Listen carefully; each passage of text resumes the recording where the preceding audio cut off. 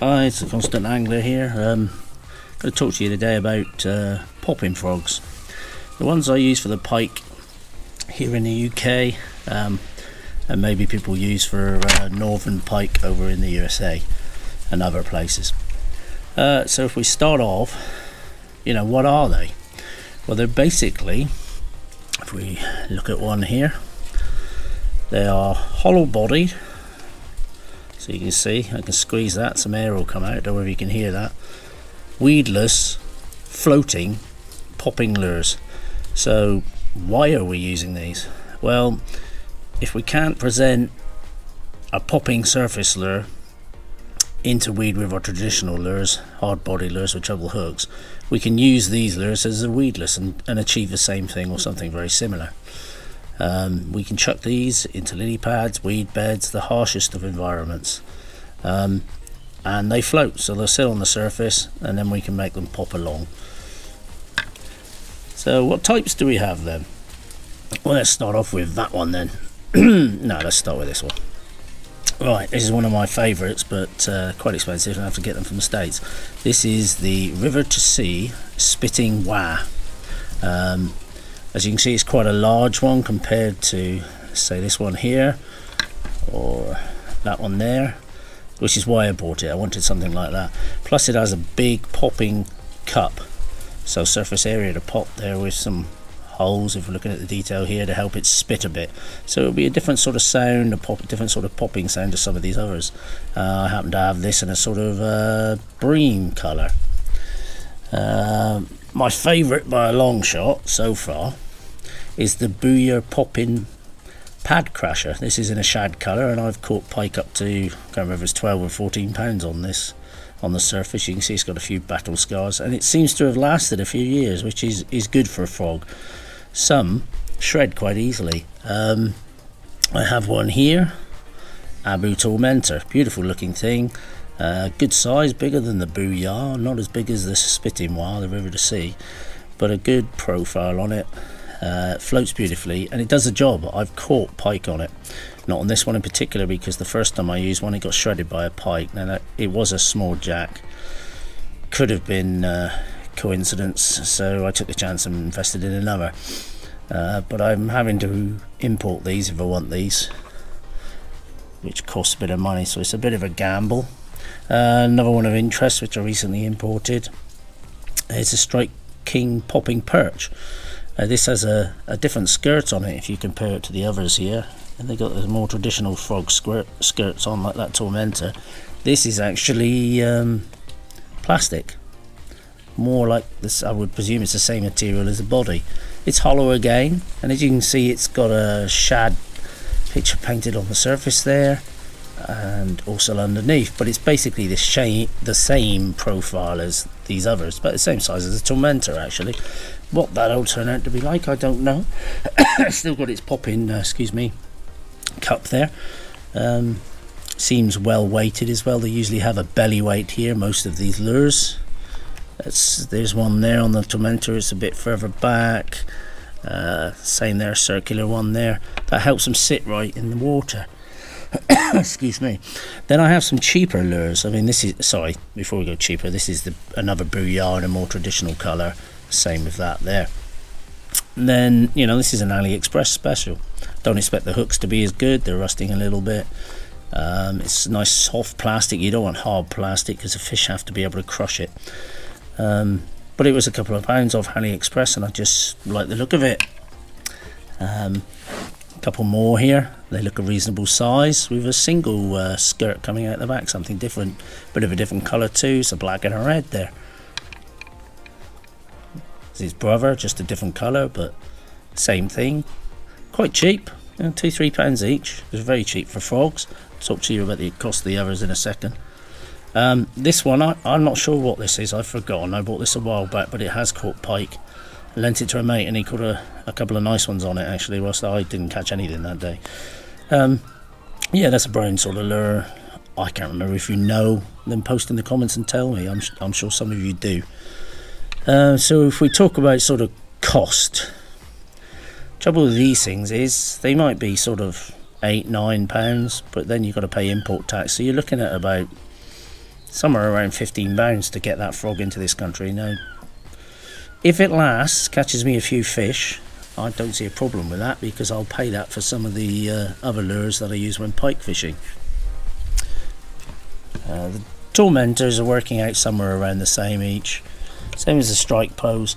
The booyah popping frogs tend to be a little bit cheaper. Some people do ship them without adding too much cost on. So we've looked at a few types. Size wise, I wouldn't go for anything less than or equal to, sort of, you can go greater than or equal to 65mm. That's what I'm trying to say. Don't go any smaller than 65mm, although I'm not saying they won't work. You want a bit bigger presence for pike. Those lures will catch you chub and perch though. So colour. So black, when would I use that? I use that in low light conditions, cloudy days, cloudy water, darker water, AM, maybe PM, when light levels are low. More natural colours we're using in the middle of the day, bright conditions, clear water. Fish are obviously getting a better look at these things, and they need to look more like whatever it is they're hunting. Shad colours, when there's bait fish around, if there are bait fish topping, particularly sort of in the evenings, that's when I've had good success with this shad sort of colour for pike hunting in the surface layers. Another colour which I don't have there is white. That works in a lot of conditions. It's pretty good anytime. You can use bright colours. I haven't really got any here. I suppose this is fairly bright, isn't it? Sometimes it's just a case of the colour and the action are annoying the fish, so go for a bright colour, see if it works. Nothing else is working, try it. So retrieves, well, the first thing you want to do once you've casted your lure out is to leave it for about 5 seconds. You want the rings in the water to dissipate. The reason you don't retrieve it straight away is there might be a fish that's recognised that's in it, heard it, turned around to investigate, and if you pull that away, you could be pulling it away from the fish and it might not be interested. So leave for about 5 seconds, let the rings dissipate, and then a couple of twitches, or a couple of pops in this case, leave again and see what happens. After that, start your retrieve, and all you're looking to do is find a cadence on the day, so a combination of speed of retrieve and how much it pops, to find what the fish are interested in on the day. So you get yourself a bite. What do? Well, the thing you don't do is strike at the surface action. Wait until you feel, not see, it's all feel the weight of the fish, then strike hard and strike up, because you're having to set these thick gauge heavy hooks. These are generally size 3/0s or above, and you need beefy gear to set these hooks on a good hard strike. But wait until you feel the weight of the fish, because the fish is picking this up, turning and going down, and that is when you want to strike hard. Now if we're looking at hooks here, let's see what we got. If we look on this river to sea, you can see the hook points are quite straight there at the moment, and they're protected by the body, so quite weedless.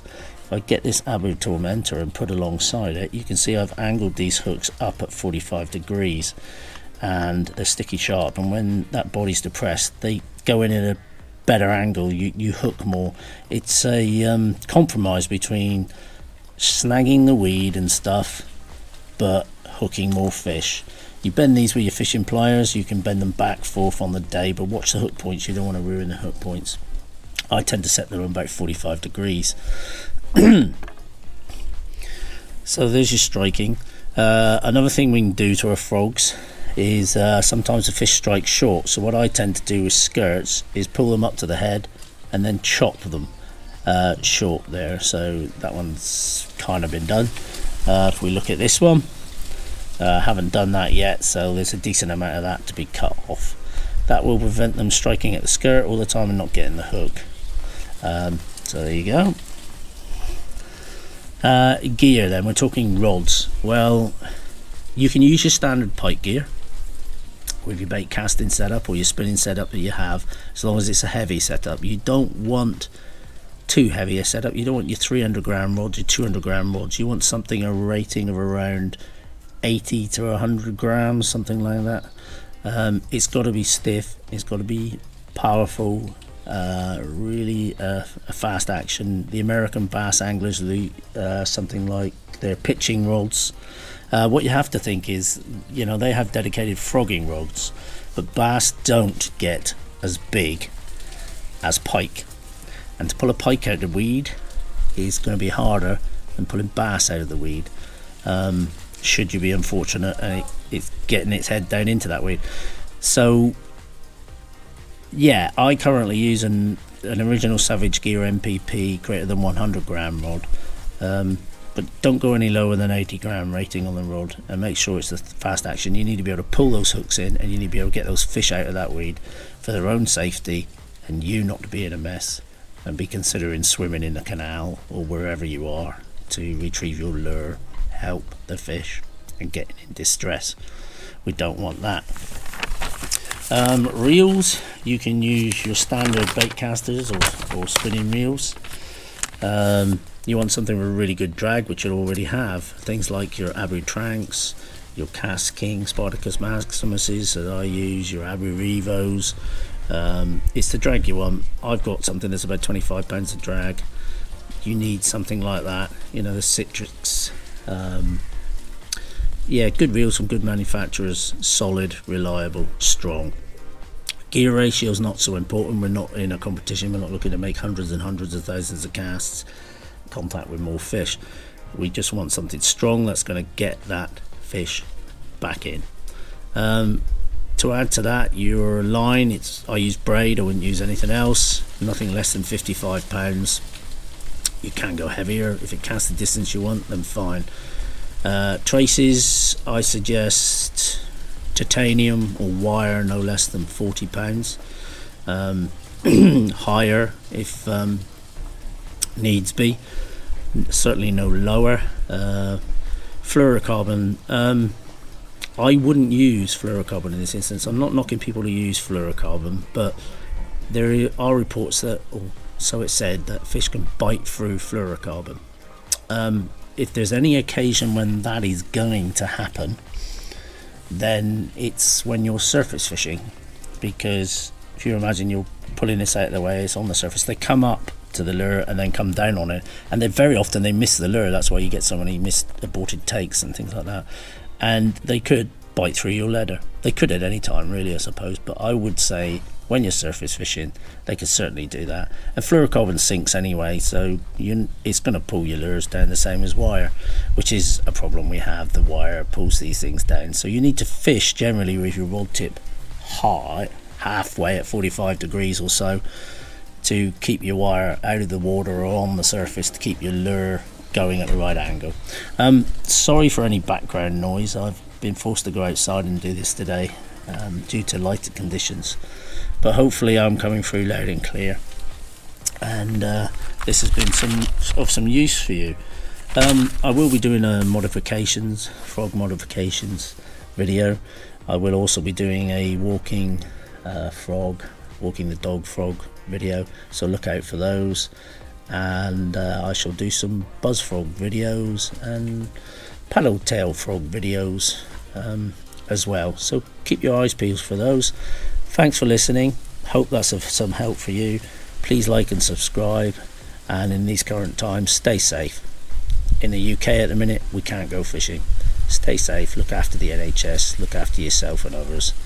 We'll go fishing again, at which point we'll all know what we're doing and probably have far too many lures. So cheers, the constant angler.